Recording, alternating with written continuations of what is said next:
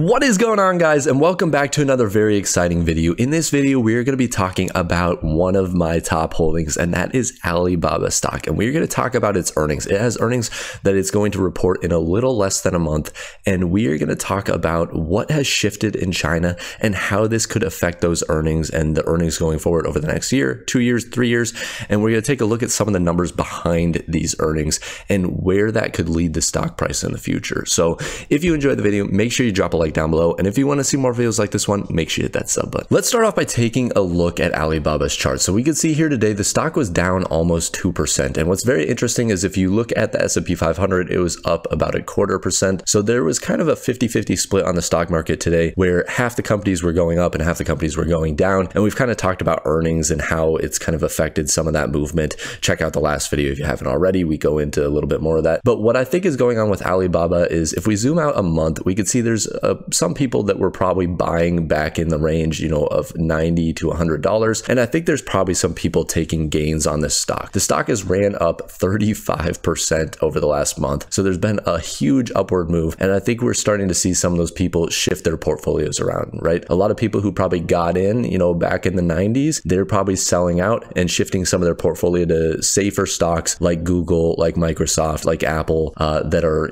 we saw a little bit more of a run up here today. So overall, that's my opinion on it. But if you zoom out to a year, we can see actually the stock is finally up. It's up over 2.5% over the last year. And we've talked about this again in previous videos, but right now we're hitting kind of that support and resistance of around 120. And I think we're going to need another catalyst before we actually break above that. Alibaba right now is projected to report their earnings on February 23rd of 2023. So again, that's a little less than a month away. And the reason I say projected is right now, Alibaba hasn't formally came out and announced when they are going to announce their earnings. So what that means is, again, this number is just basically pulled from previous years. Alibaba has reported around this February 23rd number. So maybe it's going to be the 20th, maybe it's going to be the 25th, but somewhere around kind of that time frame, that date is when Alibaba is expected to report their earnings. For this quarter, Alibaba is projected to announce an earnings of $1.86 with a high estimate of $2.27 and a low estimate of $1.48. But what's very interesting is if we look at last year, they announced somewhere around $2.22 for their EPS. So that's a lot closer to this high forecasted number. So what would be really good out of these earnings is if we can see Alibaba come in somewhere closer to that 230 to 245 for their EPS. That would be huge and have, a lot of effects on the stock price in general,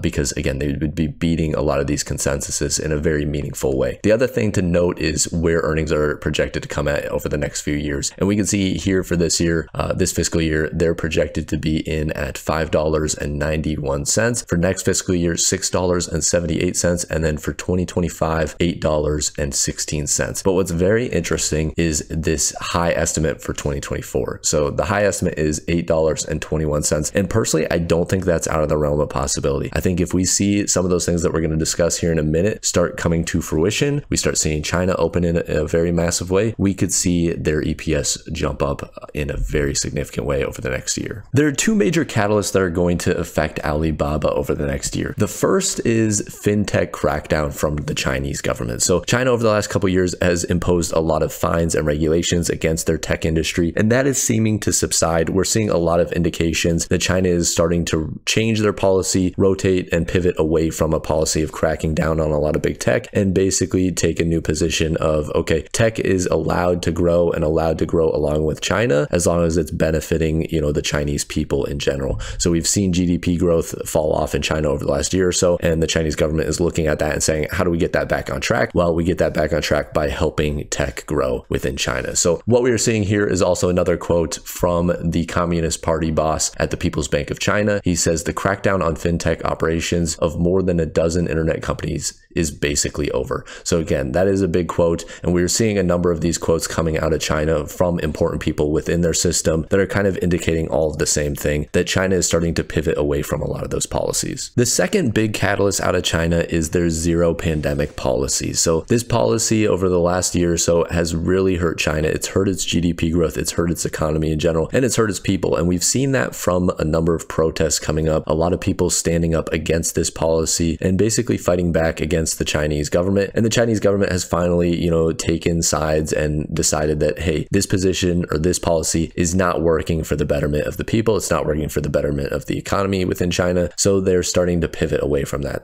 Early on, and we talked about this maybe 3 or 4 months ago, there were rumors coming out that China was going to look to fully reopen around March of this year. And I think that's kind of sped up a little bit, as well as people have, basically had riots in the streets throughout China. So we're starting to see, again, a shift in policy there, where we'll start seeing a lot of these cities open up and stay open for longer periods of time. And this will allow, again, their economy to get back on track. We've seen a lot of their GDP, be beaten down over the last year or so. And right now, people are actually projecting 5 to 6% GDP growth now in 2023 for China. So that is going to be huge for them to get back on track and get back to growth. And if we see numbers start coming in higher than that 5 to 6%, that again will bode positively for Alibaba and its stock price. Over the last month, we've seen the stock run up by over 35%, which is absolutely insane. So what that has done to the PE ratio is brought it up as well. So again, a few months ago, back in September, we were trading at a 10.33 forward PE ratio, and now we are trading around a 13.42. In my opinion, this is still significantly undervalued for Alibaba, right? These earnings that this is being weighted against are low earnings for Alibaba.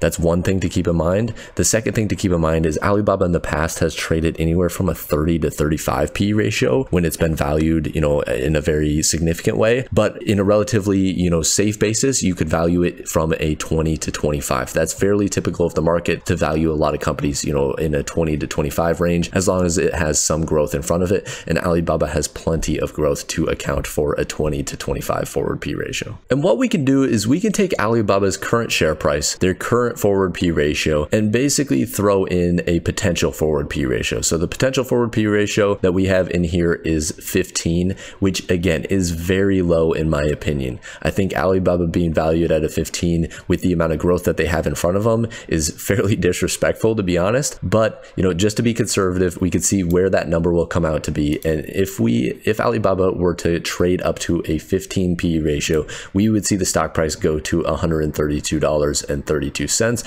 which would be almost a 12% move. And that would be, I think easily achievable over the next year. But more of a fair valuation would actually be closer to this 20 forward P ratio. So if we see Alibaba trade up to a 20 forward P ratio, we would actually see the stock price go to $176.42.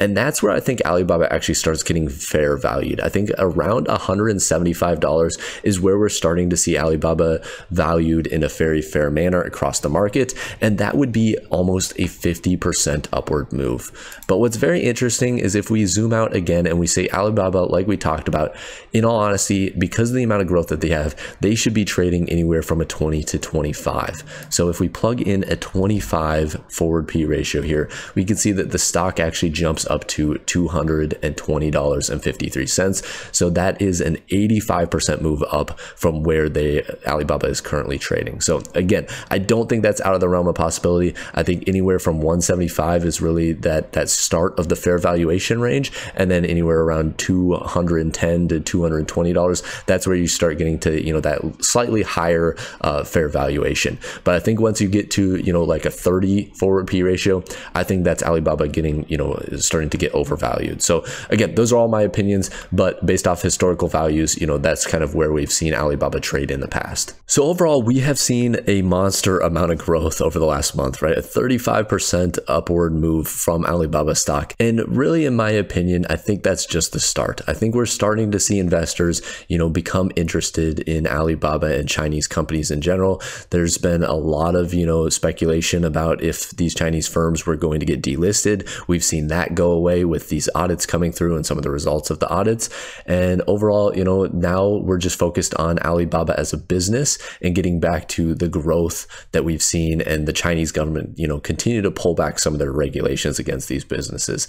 And I think over the next couple of years, if we continue to see, some cooperation between the US and China on audits, and we see these businesses continue to grow, I think we'll start seeing the stock price show that in a very significant way. We can zoom out 5 years and we could see, at one point Alibaba was over $300 for its share price. So I don't think it's unreasonable. The business has obviously gone through a slump over the last year or so, but a lot of that has been on the back back of, you know, these regulations that have been put in place by the Chinese government and, you know, their zero pandemic policy.